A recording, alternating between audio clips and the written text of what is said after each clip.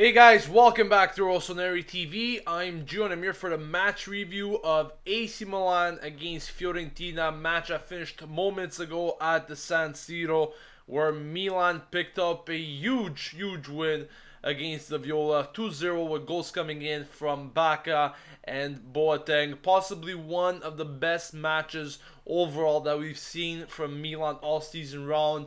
A game where Milan was fully determined to win from the very first minute, and just after a few minutes, Bacca was actually able to open up the scoring with yet another assist from Jack Bonaventura. Everything was going perfect for Milan from the get-go. Defensively, you could just see that the team was very stable, in the right mindset, and literally sticking to all the Fiorentina players, not giving them enough space to even make concrete chances. And they did so throughout the whole game. Really positive performance from the whole back line, especially Antonelli, guys. He's just a tank. Every game, I just keep loving this guy more and more. And of course, we obviously can't forget Donnarumma. This guy, once again, 16 years of age, another clean sheet under his name at Milan. And I was just thinking of this while watching him. Man, must his parents be very proud of him at that age, doing things like that. That's just incredible.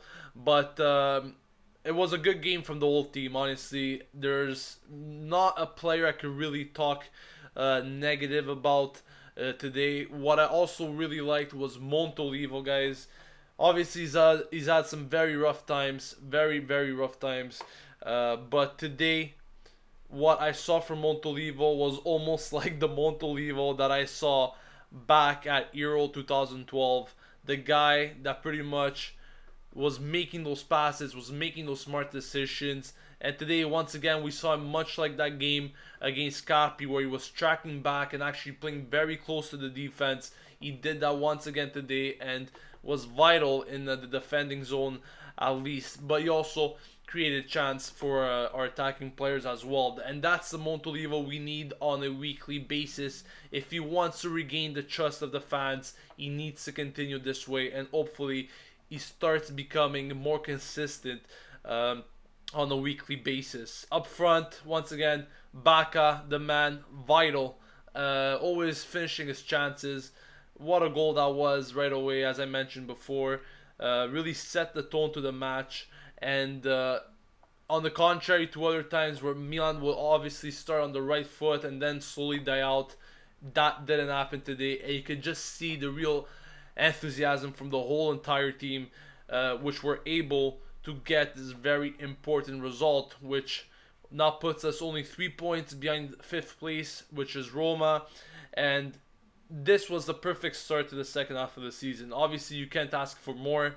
Milan need to continue playing like this and actually getting the results that they deserve this time around. They can't go on dropping points against low table teams. If we play like this every game with the full intensity like we did today, I'm sure that we will walk out with a rather big opportunity at the end of the season. So that is pretty much it. I also liked how Boateng came in that second half. Almost, I think it was 10 minutes left in the match or something, and he finished that goal.